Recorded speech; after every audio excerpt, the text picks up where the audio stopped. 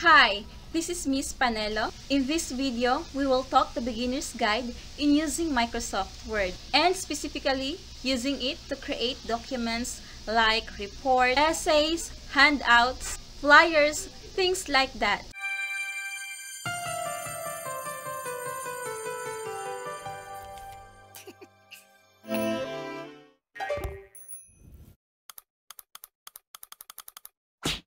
Are you familiar with a typewriter?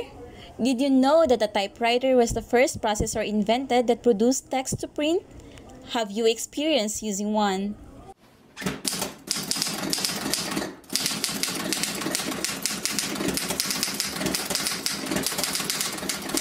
In your generation, with advanced computers, typewriters are rarely used. You may ask your parents or grandparents on how a typewriter looks and how it works. What is word processing? Word processing is the process of modifying and checking the documents for any typographical errors, unnecessary paragraphs, misspelled words, or inconsistent formatting. To do this, you will need an application software called a word processor, which you can use to create or store documents, preview documents before printing, modify or edit saved documents, and print documents on paper. Here are some new features in Microsoft Word. First, you can add online pictures and videos. You can insert online videos where you can watch right in work without leaving while continuing to work on your document. Second is you can open and edit PDF. You can save and open portable document format PDF files, edit paragraphs, lists and tables similar to the typical Word document, and then take the content and make it too great. And lastly, you can leave layout and alignment guides. While working on your document, you can give a live preview as you resize and move photos and shapes. These new alignment guides will make it easier to line up charts, photos, diagrams with your text. And so I will go down here and click on Microsoft Word. If you don't have Word down here on the taskbar, you can click the Start menu and find the Microsoft Word. And it gives me right away a bunch of templates that I can choose from to help me get started creating documents. And now you can see that there's all sorts of great documents. They have trifold brochures, they have event menus, they have blog posts, all sorts of different templates that you can choose. Template can be a great time saver. You can just select one of these templates to open it up and then edit it and use it for your own purposes. Now there is so much to Word. Most people don't really use Microsoft Word to its full capabilities. But in this tutorial, I'm really going to focus on the basic, on those essentials that you need to know to start using Microsoft Word effectively. And so I will click here where it says blank document and it opens up the Microsoft Word layout and a blank document. Next, I will give you a quick tour of what you're seeing here in the layout. You'll notice that across the top, we have tabs. We have the Home tab, Insert tab, Design tab, and this is very similar to Microsoft Excel and Microsoft PowerPoint. Each of these tabs, when you click on it, will give you a different ribbon, and that's they call the ribbon. And the ribbon changes based on the tab that you click. If I want to change something about the layout, click on Layout and then look at the ribbon and see what you can do. Now, each ribbon is divided up into groups. So this is the Page Setup group, this is the Paragraph group, and the Arrange group. Now, what if I want to insert something, maybe a picture or a photo? I will go to the Insert tab and click, and I get the Insert ribbon with lots and lots of different groups. Now, down here, I have the page of my document. This is my Word document and it's completely blank. And this time, a couple of things that I want you to know about before you get started making a document. First, I will change the zoom level to 100%. That will be a little bit easier to fit on the screen. Now, in this tutorial, I am using Microsoft Word 2010 for Windows. But if you're using an old version of Microsoft Word, or even a future version of Microsoft Word, or Word for Mac, most of what I'm showing you is still applicable. Now, I am ready to start creating a wonderful document. And let's say this document is going to be a handout or a worksheet for my students. I can just go in and start creating. So I'll just provide a space there for the name of the student, the class period, and I'm just typing and hitting return or enter on the keyboard. Now, I would like this to be the title of my document. Now, this is pretty typical, but what I would do here is highlight the text and immediately I get a pop-up here with some options that I have. But I can also go here to the Home tab, Home, ribbon. That's where you'll find the most commonly needed options in the Microsoft Word. And so, look, there is center and that's what I was hoping for. I can also underline if I want. I can make it bold and there's all sort of options that you have there. I could make the text bigger or smaller. You can also use your keyboard. Just click Ctrl plus bracket. Now I hit enter or return. I can proceed to create this worksheet. I can type in instruction for my students and Microsoft Word handles most of the work. I'm just typing, hitting enter. Moving down, I can type other instructions here below.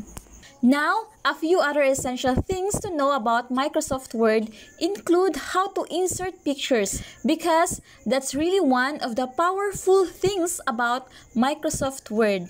And you heard me say the keyword there. It's insert. So I click on insert and look at the options that I have. 4 things to insert into these documents. All sort of things. But in this case, I'm going to go to the pictures and that automatically access my computer. And now I can browse my computer to find pictures that I can then pull in and use in my document. Now, whenever you put a photo or an image into Microsoft Word, it brings up some difficulties. You need to resize the image. You go to the corner, any corner, click and drag to shrink that photo down to resize a little bit, and that's a lot better. Now, to format the image position, so you need to go to your ribbon, page layout, then click wrap text. Now it's moving much more freely.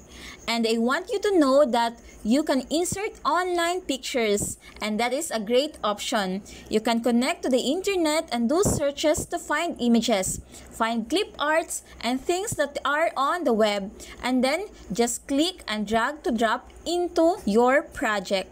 So that's really nice option to have. Now, before you move away from the photo and move on to other topics, I want you to notice this format tab that I mentioned earlier.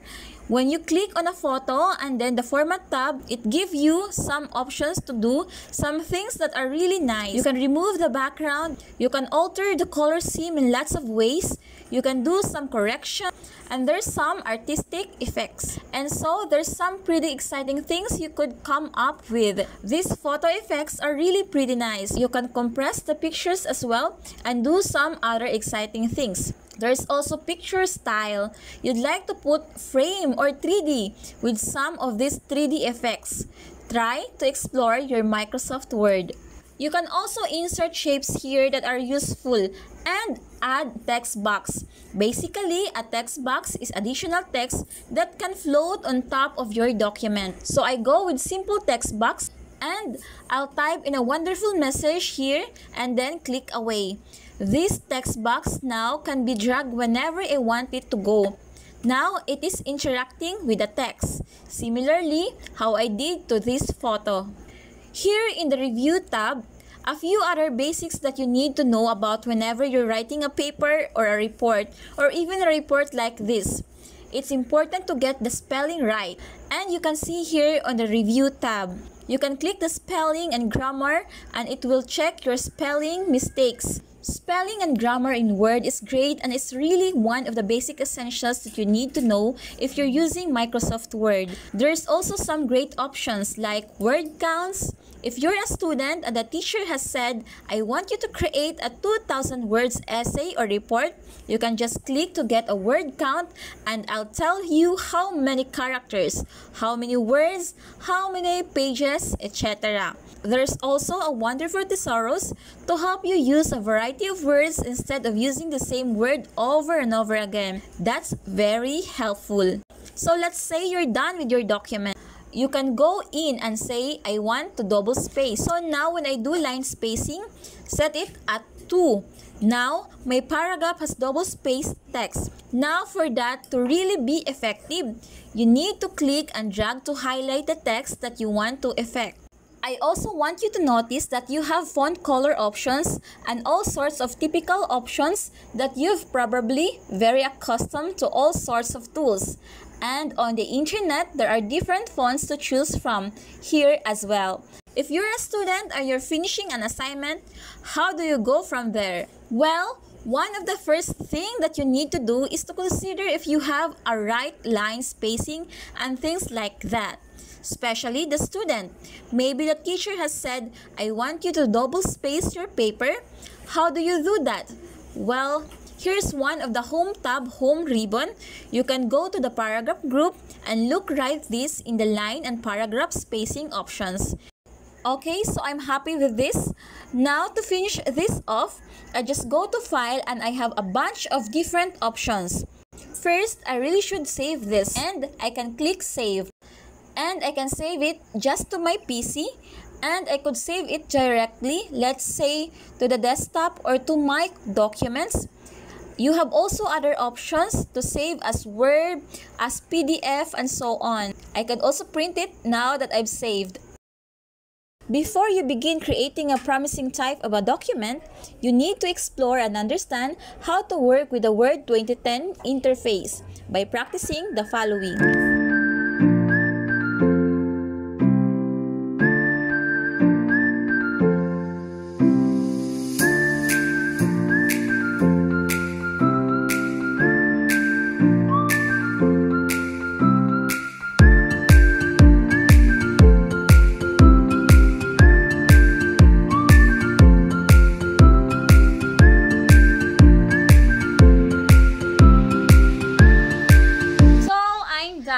In this tutorial, we have gone all the basics that you need to know. All the essentials that you need to know to start the Microsoft Word. Microsoft Word is very powerful.